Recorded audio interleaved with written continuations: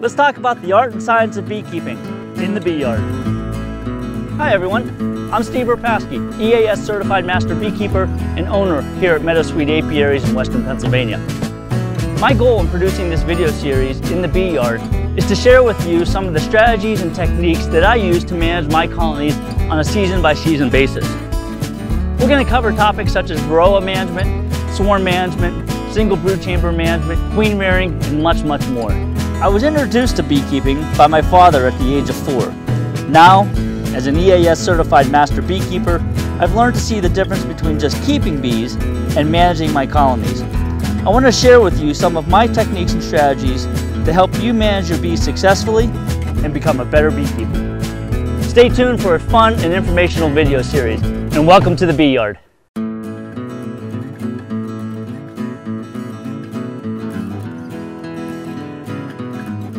Today, we're in one of my yards where I practice single brood chamber management. We're just coming out of winter. It's the first week of April. The bees are really working the nectar and pollen of the trees that are blooming around us. We want to take a look into this colony, see what is going on, and take the next step in single brood chamber management.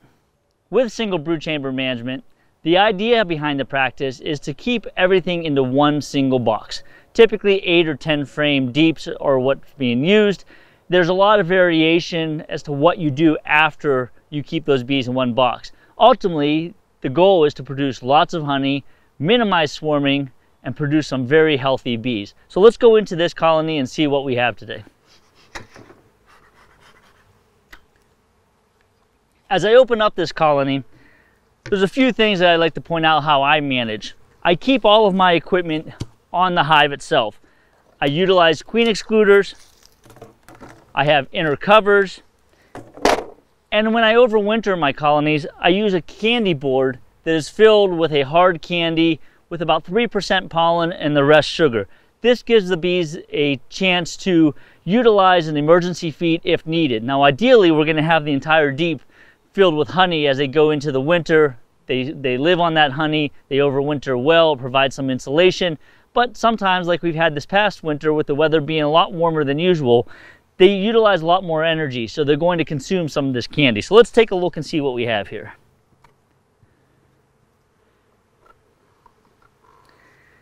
So as you can see here, my candy board is just filled with bees. They've consumed all of the hard candy. Put 2 pollen patties on here a few weeks ago. Since they consumed the honey, I wanted to give them something additional just in case we had a spell of cold weather. So I'm going to set this off to the side here for now. I'm going to do a quick cursory look to see if I can see a queen running around, and I do not. There's a little bit of burr comb here, which I'm okay with, but we'll get into that a little bit later. I'm going to take my pollen patties off. Set those off to the side.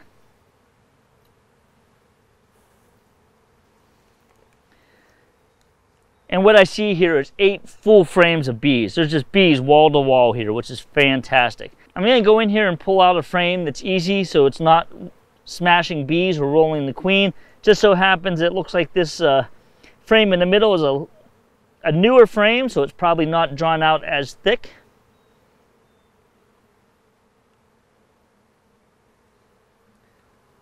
And here we have a frame full of brood.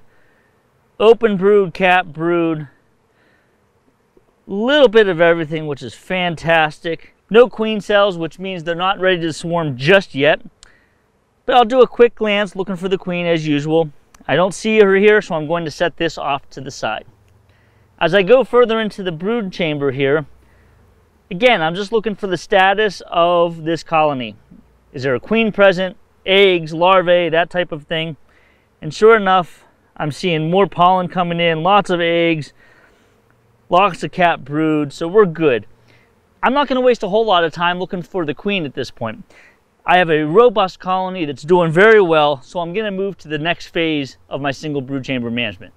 My strategy, because these bees are so robust this early in the year, and with swarm season potentially 3 weeks away, I wanted to take advantage of the strength that these bees have and have them draw out additional comb for me.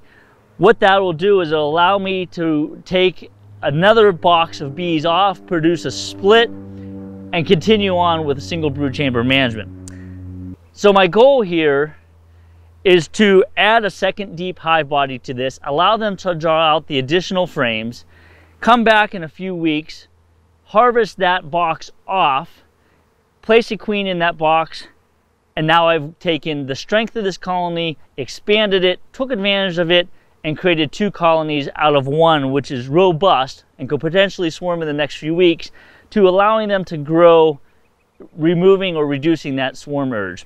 So I've removed my 1 frame. I'm not going to worry about these other ones. They're looking good. There's a lot of bees in here. I don't want to disturb them too much. I have my extra deep here, so I'm going to reach over, grab a undrawn black plastic frame. I'm going to place that in the slot where the frame was that I removed. I'm going to grab my second deep here. This is an 8-frame deep. I really like to overwinter in 8-frame deeps. They seem to do very, very well. Set that on there. Now what I'm going to do is take the frame that I had removed from the bottom, and I'm just going to place that right up here in the center of the deep box. Place my frames back together.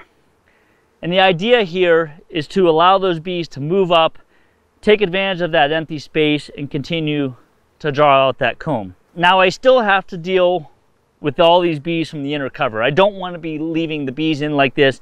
They will continue to draw comb, causing me a lot of issues. So all I'm going to do here, being very careful, because again, I don't know if the queen is here or not. I didn't look for her super close, but we're just going to shake them down in, give them a quick tap,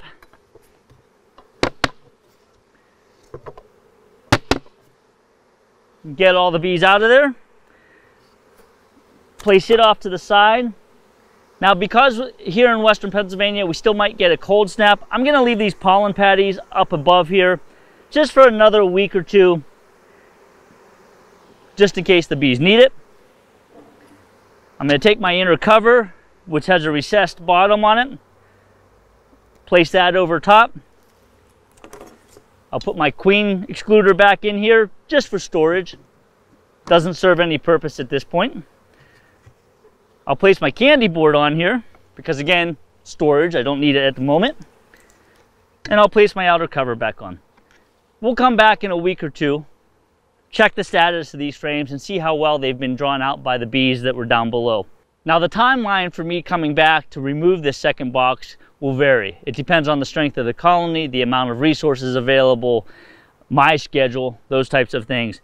But ultimately, in about 3 to 4 weeks, this new top box should be drawn out with lots of fresh young larvae, eggs, the queen doing her thing. Not going to worry too much about the queen at that point either, but we're going to talk about that in the next video. Stay tuned.